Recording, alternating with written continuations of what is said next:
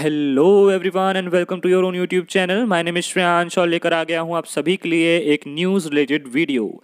मगर उससे पहले अगर आपने हमारे चैनल को सब्सक्राइब नहीं किया है तो किस बात की देरी यार, चैनल को सब्सक्राइब करो, साथ ही साथ बेल आइकन को भी प्रेस कर दो ताकि ऐसी इंटरेस्टिंग वीडियोज़ आपको एक ही चैनल पर मिलती रहें। दोस्तों, भारतीय नागरिक कुलभूषण जाधव के मामले में पाकिस्तान बड़ा फैसला लेने जा रहा है। सूत्रों के मुताबिक जाधव के मामले को सिविलियन कोर्ट में चलाने के लिए आर्मी एक्ट में बदलाव किया जाएगा। इसके बाद जाधव को अपनी गिरफ्तारी के लिए सिविलियन कोर्ट में अपील करना होगा।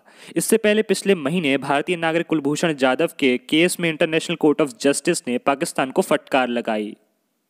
दोस्तों, आईसीजे के अध्यक्ष जज अब्दुल्ला कावी यूसुफ ने यूएन जनरल असेंबली को जानकारी देते हुए बताया कि कुलभूषण जाधव के मामले में पाकिस्तान ने वियना कन्वेंशन के अनुच्छेद 36 के तहत अपने दायित्वों का निर्वहन नहीं किया।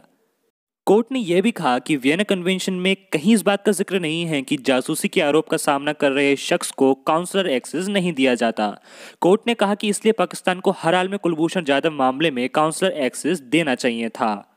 अप्रैल 2017 में कुलभूषण जाधव को जासूसी और आतंकवाद के आरोप में पाकिस्तानी सैन्य अदालत ने मौत की सजा सुनाई थी। अब्दुल्ला कावी अहमद यूसुफ की अध्यक्षता वाली बेंच ने इस मामले में सजा पर पुनर्विचार करने का फैसला सुनाया था। दोस्तों, इस वीडियो को देखने के लिए आपका बहुत बहुत धन्यवाद। अगली वीडियो में हम फिर मिलते हैं, तब तक के लिए खुश रहिए, आबाद रहिए और दूसरों का ख्याल रखिए।